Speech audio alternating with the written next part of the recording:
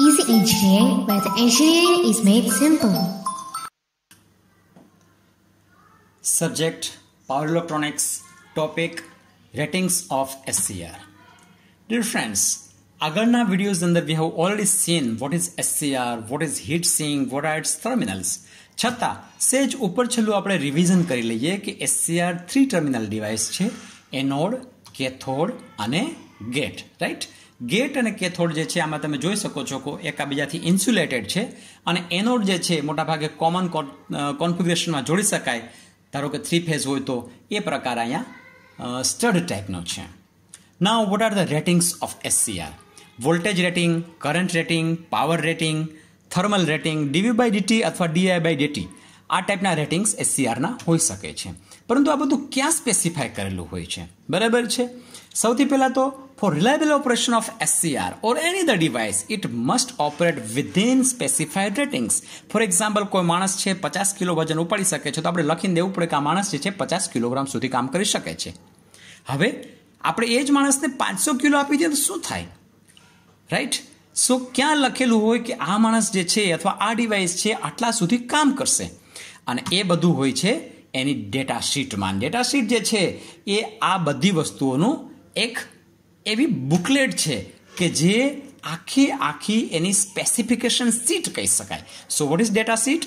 Data sheet એક પ્રકારે specification sheet છે કે જેની અંદર SCR અથવા જે કંઈ પણ લાગુ પડતું કમ્પોનન્ટ હોય એના તમામ ડિટેલ્સ અથવા સ્પેસિફિકેશન્સ આપેલા હોય છે કે કેટલો કરંટ સહન કરશે, કેટલો વોલ્ટેજ સહન કરશે, કેટલું એનો લોસ છે, કેટલી એફિશિયન્સી છે, વગેરે વગેરે. Now, what are the few important ratings of SCR? બધું વસ્તુ આપણે જાણવી જરૂરત નથી, પરંતુ જે ખૂબ અગત્યની છે એ આપણે જોઈ લઈએ. સૌથી પહેલા gate triggering voltage. It is the minimum amount of gate voltage required to turn on the SCR. SCR ને ચાલુ કરવા માટે ગેટને આપવો પડતો voltage. Next is the forward બ્રેકઓવર voltage. આ આપણે SCR ની કેરેક્ટરિસ્ટિક ત્યારે જોઈ ગયેલા છીએ કે SCR ને ગેટ તમે નથી આપતા અને ધીરે ધીરેનો ફોરવર્ડ વોલ્ટેજ મતલબ કે anode positive cathode negative voltage આપતા જાઓ કઈ જગ્યાએ કેટલા વોલ્ટેજે SCR નું જંક્શન J2 આપણે ખબર છે J1 ને J3 છે ફોરવર્ડ બાયસ છે, J2 ઇઝ રિવર્સ બાયસ. તો કેટલા મેક્સિમમ ફોરવર્ડ બ્રેકઓવર ઉપર આ J2 તૂટી જાય છે અને SCR કન્ડક્ટ કરવાનો ચાલુ કરી દે, that is known as VFBO મતલબ કે forward break over voltage. Next is the on state voltage. એ જે છે SCR ના બે છેડા વચ્ચે ખરેખર કેટલો વોલ્ટેજ છે, વોલ્ટેજ ડ્રોપ એ બતાડે છે. આના માટે ટેમ્પરેચર સાથે સ્પેસિફાય કરે છે કારણ કે depends upon the temperature. Next is the peak repetitive forward blocking voltage અથવા VDRM. એ એક પ્રકારનો એવો ટ્રાન્ઝિયન્ટ વોલ્ટેજ છે that can be બ્લોક્ડ by the SCR કે જે SCR દ્વારા સહન કરી શકાય છે રિપીટેટિવલી વારે ઘડીએ ફોરવર્ડ બ્લોકિંગ મોડની અંદર. બરાબર છે. અને એક સ્પેસિફાય કરેલું જે ટેમ્પરેચર છે એ ટેમ્પરેચર ઉપર પ્રોવાઇડેડ ગેટ સર્કિટ ઓપન છે. મતલબ કે SCR ચાલુ નથી અને એને એવું કેટલું ટ્રાન્ઝિયન્ટ આવે તો પણ SCR બગડે નહીં, વારે ઘડી આવે તો પણ બગડે નહીં. અને એની પીક કેટલી? બરાબર છે. એટલો વધુમાં વધુ પીકનો વોલ્ટેજ કે જે SCR બંધ છે, ગેટ સર્કિટ ઓપન છે પરંતુ ફોરવર્ડ બાયસ છે અને SCR બ્રેક થયા વગર સહન કરી શકે છે, that is known as peak repetitive forward blocking voltage and the next term is peak working reverse voltage. આ બંને એકાબીજાથી ઉલટ સુલટ છે એમ કહી શકાય કે મેક્સિમમ રિવર્સ વોલ્ટેજ કેટલો સહન કરી શકશે ડેમેજ થયા વગર. અને આ ફોરવર્ડ દિશામાં, પરંતુ આમાં ટ્રાન્ઝિયન્ટ આપણે જોશું અને આની અંદર છે નોર્મલ. આ બે વસ્તુ તમારે ખાસ ધ્યાનમાં રાખવાની છે. ના વોલ્ટેજ સેફ્ટી ફેક્ટર. કોઈ પણ જગ્યાએ આપણે સેફ્ટી ફેક્ટર સ્પેસિફાય કરીએ છીએ તો it is describe as the ratio off peak repetitive reverse voltage to the maximum value of input voltage. રિવર્સમાં કેટલો મેક્સિમમ વોલ્ટેજ આવે છે આપી શકાય અને મેક્સિમમ ઇનપુટ વોલ્ટેજ. આ રેશિયો દ્વારા તમે કોઈ પણ SCRની વર્કિંગ સ્ટાઇલ અથવા વર્કિંગ કેપેબિલિટી જે છે એ જાણી શકો, એનો સેફ્ટી ફેક્ટર જે છે એ આપણે જાણી શકીએ.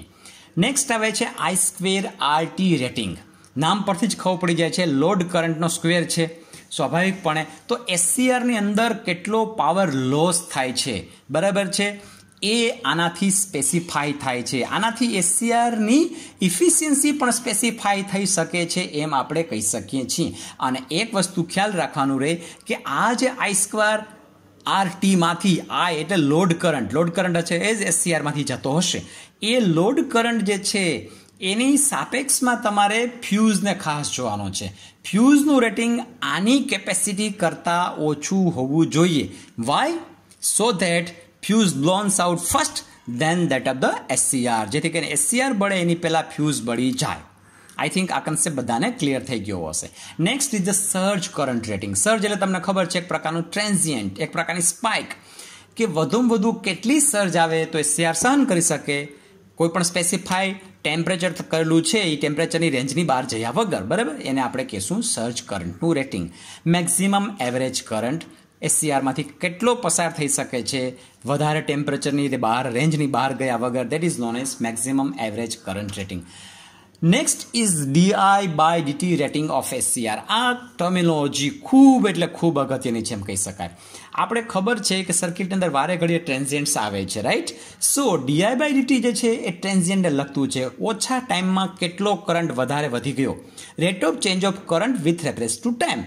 હવે આની અંદર કેવું છે, જ્યારે તમે ગેટ ચાલુ કરો, ગેટને પલ્સ આપો, એટલે એક ક્લિયર છે છોકરાઓ આ વસ્તુ કે જેવો ગેટને પલ્સ આપશો એટલે ધીરે ધીરે એ ગેટના જંકશન, મતલબ કે જેટું જંકશન જે છે ને ધીરે ધીરે બ્રેક કરશે. કઈ રીતના? તો કે આ ચાર્જ કેરિયર જે છે ધીરે ધીરે સ્પ્રેડ થશે. હવે આ જે ચાર્જ કેરિયર છે એની સ્પ્રેડ થવાની જે સ્પીડ છે એ ઇનકમિંગ કરંટ, જે મેઇન લોડ કરંટ છે એના કરતાં જો ઓછી હશે તો થશે કેવું, લોકલ હોટસ્પોટ જનરેટ થશે કે જે એસસીઆરને ડેમેજ કરી નાખશે. તો જરૂરત શું છે, તો કે ભાઈ તમારો જે ગેટ કરંટની, માનો કે જે ચાર્જ કેરિયરની જે સ્પીડ છે, સ્પ્રેડિંગ વેલોસિટી છે એ ઘણી હાઈ હોવી જોઈએ, જેથી કરીને di/dt માં એ તૂટે નહીં. મતલબ કે ઇનકમિંગ કરંટ ટ્રાન્ઝિયન્ટ જે છે એની rate of rise of current with reference to time જે છે એ આના કરતાં ઓછી હોવી જોઈએ, બરાબર છે?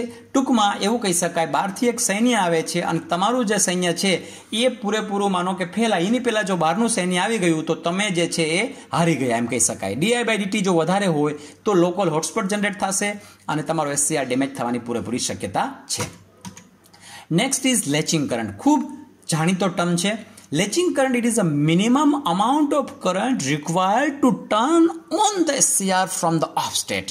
મતલબ કે ઓછામાં ઓછો જોઈતો કરંટ કે જેની મદદથી SCR ને તમે બંધ સ્થિતિમાંથી ચાલુ કન્ડિશનમાં લાવશો.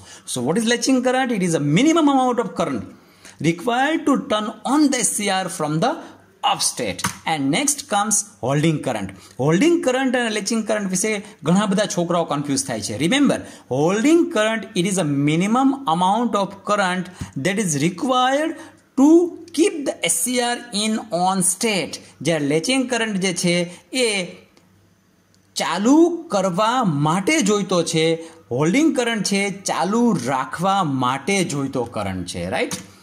Next is gate triggering circuit. Gate triggering circuit એટલે જે માનો કે તમે ચાલુ કરવા માટે ગેટનો પલ્સ આપો છો, એ ગેટ ટ્રિગરિંગ સર્કિટની અંદર કેટલો પલ્સ આપવાનો થાય છે, બરાબર? કેટલો પલ્સ આપવો પડે, એ પલ્સનો કેટલો current, that is known as gate triggering current.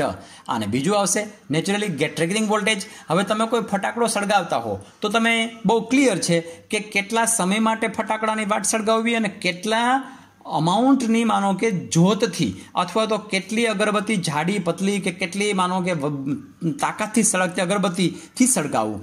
તો એ જે કેટલો સમય એટલે એક પ્રકારનો કરંટ, અને કેટલી તાકાતવાળી, મતલબ કે નાની જ્યોત મોટી જ્યોતથી સળગાવો છો એના આધારે એ વોલ્ટેજ કહી શકાય. તો જ ફટાકડો ફૂટશે.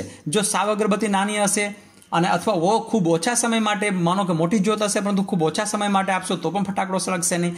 સાવ સાદી ભાષામાં કહીએ તો ફટાકડા સાથે એને સળગાવી શકો છો. ફટાકડાને ચાલુ કરવાની પ્રોસેસ કે ફોડવાની પ્રોસેસ અને ગેટ ટ્રિગરિંગની પ્રોસેસ મહદઅંશે સરખી કહી શકાય. ઓછામાં ઓછો કેટલો કરંટ અને ઓછામાં ઓછો કેટલો વોલ્ટેજ જે છે એ જોઈએ કે જેથી એસસીઆર ચાલુ થઈ શકે છે. Next, forward conduction loss. નામ પરથી જ ક્લિયર થાય છે. પાવર અથવા તો ઇફિશિયન્સી સાથે રિલેટેડ છે કે એસસીઆર ચાલુ હોય ત્યારે કન્ડક્શન થતું હોય ત્યારે એમાં કેટલો લોસ થાય છે. નેક્સ્ટ ટર્ન ઓન લોસ અને ટર્ન ઓફ લોસ. હવે આ બંને જે છે ગેટને રિલેટેડ છે. આમ સામાન્ય રીતે બંને બહુ નિગ્લિજિબલ હોય છે કે એસસીઆર ચાલુ કરવો અને બંધ કરવા માટે ગેટ સર્કિટ સાઈડે કેટલો લોસ થાય છે પણ સ્પેસિફિકેશન શીટની અંદર દર્શાવેલું હોય છે. ફોરવર્ડ અને રિવર્સ બ્લોકિંગ લોસ. એસસીઆર જે છે ફોરવર્ડ અથવા રિવર્સની અંદર છે અને એ સમયે તમારા એસસીઆર અંદર કેટલા લોસ થાય છે એ દર્શાવવા માટેનું પેરામીટર છે. જંક્શન ટેમ્પરેચર ટી જે આપણે ખબર છે કે J2 J1 ને J3 ફોરવર્ડ અને J2 છે રિવર્સ, ત્યાં ટેમ્પરેચર જનરેટ થશે કારણ કે ત્યાં જે છે કોલેન બોન્ડ તૂટે છે અથવા એવલાન્ચ ઇફેક્ટ આવે છે that we have already seen in our previous videos. તો ત્યાં જે ટેમ્પરેચર જનરેટ થાય છે that is known as junction temperature TJ. અને નેક્સ્ટ પોઈન્ટ જે છે એ છે transient thermal impedance. Transient thermal impedance એ પાછળ ખોટો આવી ગયો છે, ઇટ્સ જસ્ટ ZTH. એ જે છે thermal resistance between the junction of the થાઇરિસ્ટર and that of the cooling surface. અને આ જે છે સામાન્ય રીતે આપણે ડિગ્રી સેન્ટીગ્રેડ પર વોટમાં દર્શાવીએ છીએ. જેમ જેમ તમારા સાઇઝ ઓફ થાઇરિસ્ટર વધશે એમ એમ તમારું થર્મલ રેઝિસ્ટન્સ છે એ ઘટશે.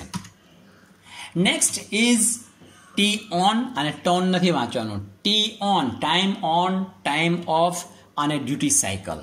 આ ત્રણ ટર્મ્સ ટાઈમને લગતી રિલેટેડ છે એસસીઆરના, કે કેટલા સમય માટે એસસીઆર ચાલુ રહે છે, કેટલા સમય માટે બંધ રહે છે. અને ડ્યુટી સાયકલ જે છે એટલે વળી શું ભાઈ, આવી કોઈ સાયકલ નહીં. Duty cycle is the ratio of timings of T on two total time. SCR કેટલો સમય ચાલુ રહ્યો ડિવાઇડેડ બાય એસસીઆર ટોટલ સમય ચાલુ વત્તા બંધ એ સમય. મતલબ કે ડ્યુટી સાયકલને જો તમે ફોર્મ્યુલામાં મૂકવા માંગતા હોય તો duty cycle is equal to turn on time divided by total time અથવા તો time on divided by T on plus T of. આના પરથી આપણે એવું સમજી શકીએ કે જો આપણે એવું કહીએ કે ટોટલ માનો કે 100 સેકન્ડ હોય ટી ઓન અને ટી ઓફની, એમાંથી 40 સેકન્ડ માટે એસસીઆર ધારો કે ઓન છે અને 60 સેકન્ડ માટે બંધ છે, તો આપણે એવું કહી શકાય કે 40 ડિવાઇડેડ બાય 100 મતલબ કે 40% એની ડ્યુટી સાયકલ થઈ. 0.4 ગુણ્યા પર્સન્ટેજમાં લઈ લો 100 દ્વારા તો 40% એની ડ્યુટી સાયકલ થઈ. સાદી ભાષામાં બિલકુલ રો લેંગ્વેજમાં લેમેન લેંગ્વેજમાં કહીએ તો એમ કહી શકાય કે ડ્યુટી સાયકલ દ્વારા એ એસસીઆરની આપણે કેમ માનો કે કોઈ ફેક્ટરીની અંદર 24 કલાકમાંથી કેટલા કલાક ડ્યુટી હોય છે એની જેમ ટોટલ ટાઈમમાંથી એણે કેટલા ટકા કામ કર્યું ચાલુ રહ્યો એને આપણે ડ્યુટી સાયકલ તરીકે ઓળખીએ છીએ. આ સાથે આ ratings of the SCR topic પૂરું થાય છે. For getting knowledge regarding this type of engineering topics in very simple language, keep watching Easy Engineering. Thank you.